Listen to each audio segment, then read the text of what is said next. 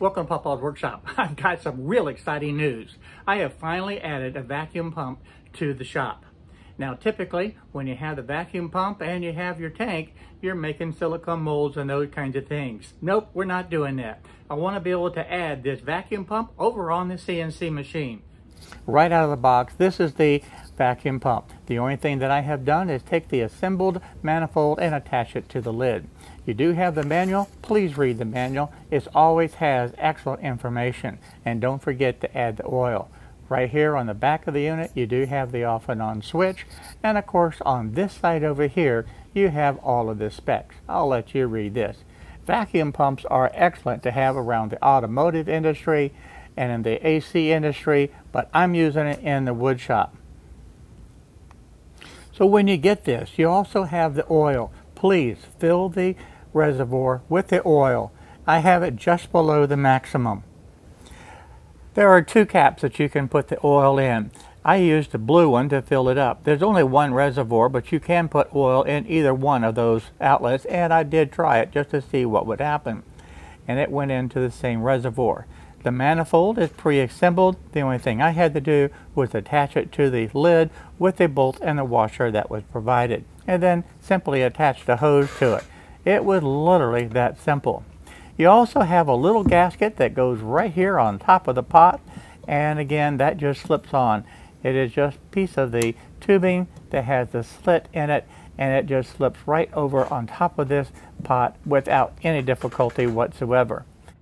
Once you have the hose tightened at each end, this manifold is installed onto this lid. You're ready to test it out. You have your oil level full. Keep this valve open to begin with. Put whatever product that you have in here. This is perfect for making silicone molds and using the silicone to be able to get the air out of it. And if you start it this way, you turn this on and then slowly close this valve, and you'll see the vacuum start.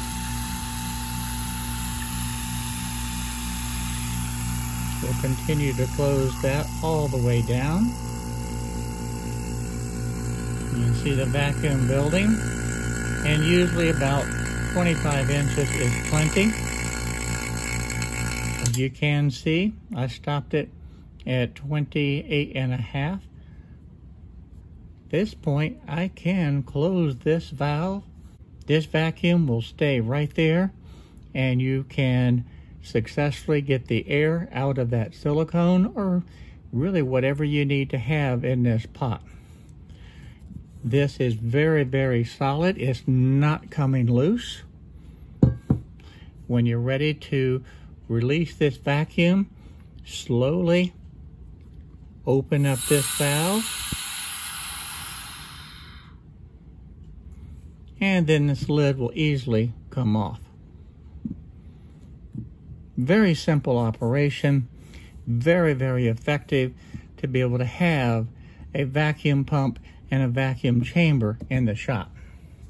Like I always say, test, experiment, and try different things. Some things will work, some things won't. What I'm going to make these vacuum pads out of is a piece of trim board. And this is actually the PVC type of trim board that I'm going to use for this. Let's move over now and start working on this very, very simple vacuum pad. This trim board is 7¼ inches wide. Based on the size of the drill bit that I had, I decided to cut this 6 inches long. So it's a 6-inch by 7¼ inch pad that I'm going to use to make this design. Now I've been shopping for several days now to be able to find different items that would work to make this vacuum pad. The next step, went over to the drill press. I want to be able to drill a hole dead center about 2/3 of the way down through the thickness of this material. The bit that I'm using is a Forstner bit, which will give me a flat bottom, and this is a 1/2 inch in diameter. I decided to be able to drill this about 2/3 of the way through.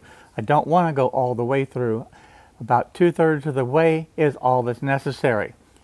And this is a 3/4 inch piece of trim board that I'm using, so I drilled down roughly about 5/8 of an inch. Nothing was measured here, and that is the resulting hole.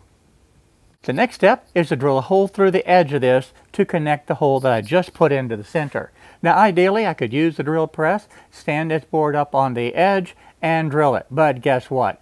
This drill press is not big enough to be able to accommodate a 6-inch piece of material. So what do? You head over to the lathe. The drill press that I have is too small, so I'm going to set this lathe up to be able to drill this. That should work right there in the center. The thing that I've done so far is just taken a square and drew a straight line through the center of that hole out to the edge of the PVC material. And then I'm just lining up with this chuck to be able to have that bit be dead center with that line. Now the thought is I'll drill this halfway through to this hole in the center, flip it around, and then I'll drill it from the other side to come to the center. My first test is just going to be to the center point. To drill the second hole, that is if I want to daisy chain these together. My air hose will ultimately go into this end, and then I can link multiple vacuum pads together by having a hole on the other side. Now we get to find out if this is going to work. This is where you move all the cameras out of the way, make sure that you're out of the way in case this doesn't stay on the chuck. And success, it did. So now it's time to drill the hole. This is a 9/32 drill bit that I'm using to be able to drill this hole into this PVC. And this actually is working fantastic. So why am I using a 9/32 inch bit? That's because the drip line that I'm using for the landscape hose is 9/32. If it was a different diameter, then I would be using a different drill bit. I turn the camera around so that you can see the other side. I want to show you the actual drilling of this hole through the center of this PVC. It's really a very simple concept. You just have to be very careful since that PVC board is flying around the air and it's not a round circle. You do not want to get your hands in the way of that at all. So make sure that you stay way away, and if you feel that this is not a safe operation for you and your shop, don't do it. Figure out a different way to be able to drill this hole. Maybe you have a large enough drill press in your shop to be able to easily do this. All done? Let's take a look and see the results. If you look at that, that hole came out dead center, exactly where I wanted it. Can't get any better than that. The hose that I'm going to use to connect all this together is the Mr. Landscaper. This is a landscape drip line, and I think this will work perfect. The outside diameter of this is 9/32. That's the size of the bit that I used, and I want to be able to shove this right inside and see if that will be tight enough to be able to hold the vacuum. If not, I have a plan B. I have this connector right here that I'll actually be able to tap and then screw this in. At that point, I'll be able to plug the hose in easily. So that will be a plan B. This certainly is going to be a cost-effective way to be able to do it if this will work with that hose just stuck in like that, and that will pull the vacuum. When you're making up things as you go, you always have to have a plan B. I wanted to be able to keep this super simple and cost-effective. Not sure if this is going to work, but this is what I picked up at the big box store. This is the premium rubber self-stick weather seal. And I'm going to put this down around this, and we're going to see if that will hold the vacuum to make this work. Super easy, super simple. That's the philosophy in this shop. We'll see if it actually works. Before attaching this weather seal, I want to make sure that all the dust and dirt is off of this PVC board so that it will stick. I had looked for several weeks now for different materials that I could use and actually bought a number of them. And this premium rubber door seal is what I settled on. This is going to be the first test of several to see what works best and how I can adapt it in the shop. If it doesn't work, well, you'll be the first to see it right here. And we'll have to go to, again, plan B on the next item that I have already purchased. And the other thing I have to consider too is how I'm going to make the turn. Do I cut it or do I try to bend it? Now I'm not going to try to do anything fancy. All I want it to do is be able to stick on this outer edge of this PVC board. I think what I'm going to try to do is see if this is flexible enough that I can bend and make a nice gentle turn at the corners. I really don't want to cut it because anytime you cut this material, you run the risk of having losing that vacuum. I don't want that. And so far, making this first curve worked out really well. This is a very flexible material and allowed me to make that turn quite nicely. The other thing that I'm finding out also is this material could easily be stretched. I don't want to stretch it. I want to keep it in as much as possible the original form without stretching it and without pulling it excessively. So I have to be very careful as I make these turns and bend that material around that corner. I don't want to stretch it, and so far this is working out good. If I stretch this material, I think it will fail. So I'm just leaving this as natural as possible, sticking it down and making these turns. So far, I think this is working out really, really well. I'm back at the beginning now, and I have to cut this. Again, I want to cut it where it's just a hair long so that I can squish it down and make the joint as tight as possible. I had also considered adding a little bit of hot glue, if necessary, to create a good tight seal. I'm going to try it without this. Again, I want this to be the most simple vacuum pad ever made anywhere by anyone. So now this rubber seal is on, and it looks like I have a tight joint. I think this is going to hold really, really well. All we need to do now is try it out and see if it's going to hold. Next, let me grab the hose. I want to plug it in and see if that will go in deep enough where it will stay. And yeah, that looks like that's going to work well. So that will go in. It's tight and it's not going to just pull out. At the hardware store, I picked up 3 different type of connectors that I'm going to need to be able to make this work. This one will actually slide into the hose that is from the vacuum pump itself. And then this one is the 1/8 inch barb that will slip into my irrigation line.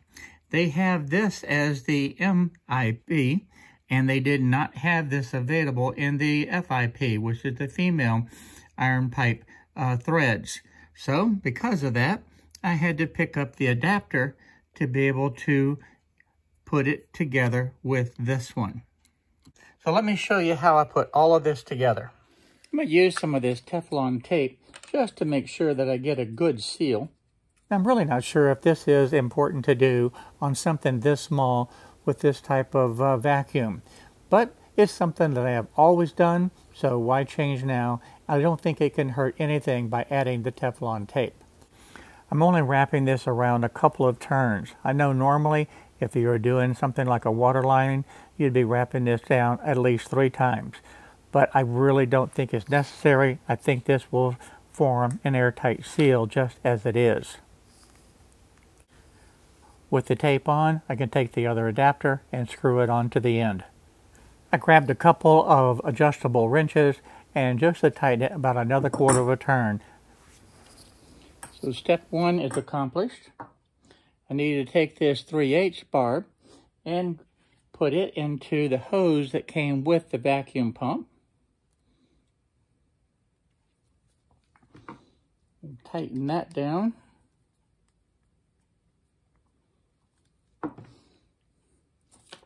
Do the same thing. I'm going to add some Teflon tape to this.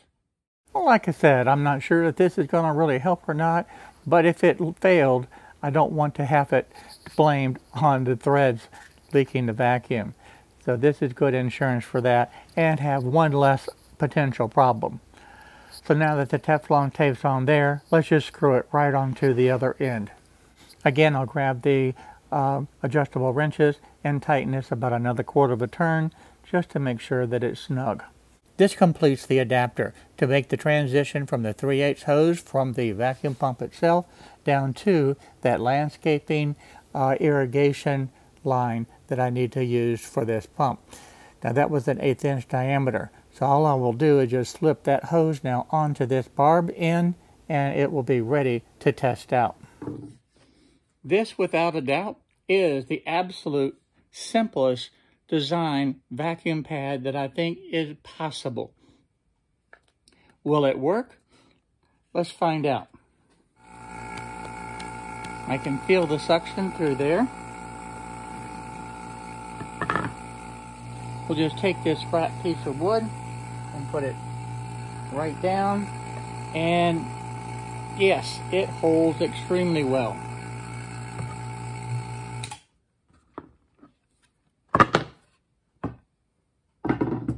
Let's flip this over, push that down onto the workbench. You're not moving that at all.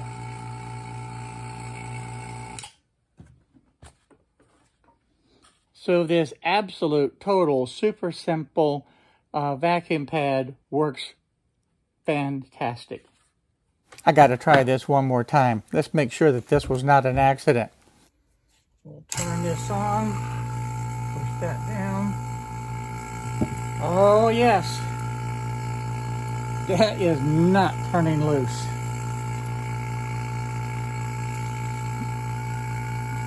That works perfect. Absolutely fantastic. So, will this work on the CNC machine doing an actual carving? I think that is absolutely the most simple design ever put forth by anybody, anywhere, to be able to make a vacuum pad. For the simplest vacuum pad in the world, I went ahead and just put 2 screws, one in each corner, screwed it down to the waste board. That should be plenty strong enough. Then I'm going to set this right here, and we'll put the vacuum on, and that'll suck that down. And there we go. That's in place. That's not moving anywhere at all. All right, I've moved the machine over to the center point right here. You see that just sucked down nice and tight. We're going to use the center point as the beginning. XYZ home position is going to be right there in the center. It's important that I set up this the same exact way. Currently, it's down at the bottom left-hand corner. All I need to do is highlight both of these, and you see this right here is in the center point. That is good.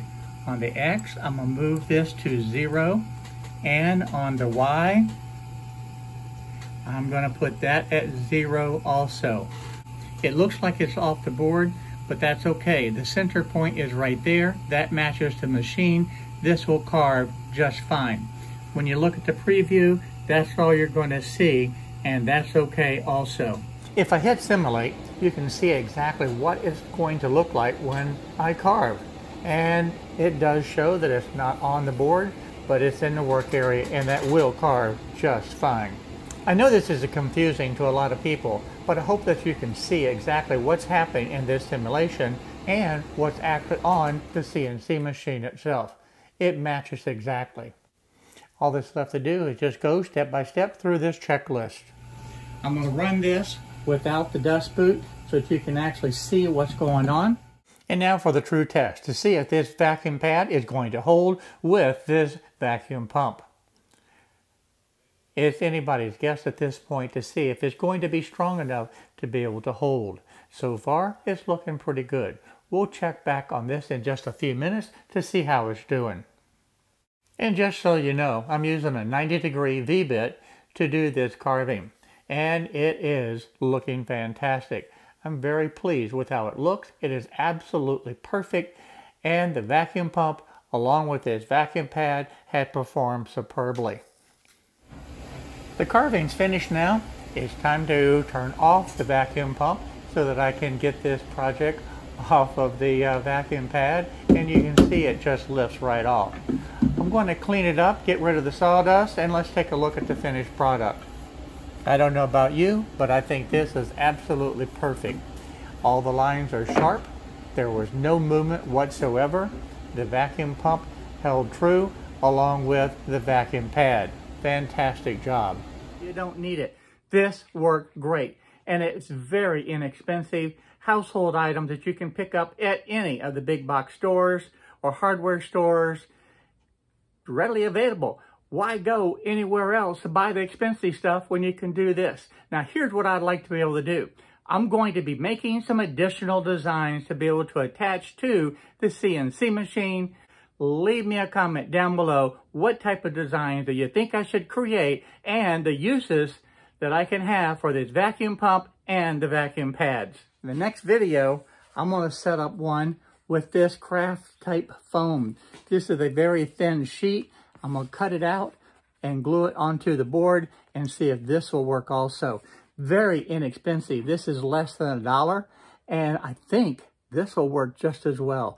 We're going to find out in the next video. I'm very impressed with this vacuum pump, and I'm going to put a link in the description below so that you can take a look at it a little bit closer, and I have a discount code there for you also. I think you'd have to agree that this very easy, simple design, which was super cheap to make, worked flawlessly. I want to take this opportunity to thank everybody for watching the day. I really appreciate each and every one of you here and look forward to seeing you in the next video. Bye-bye now.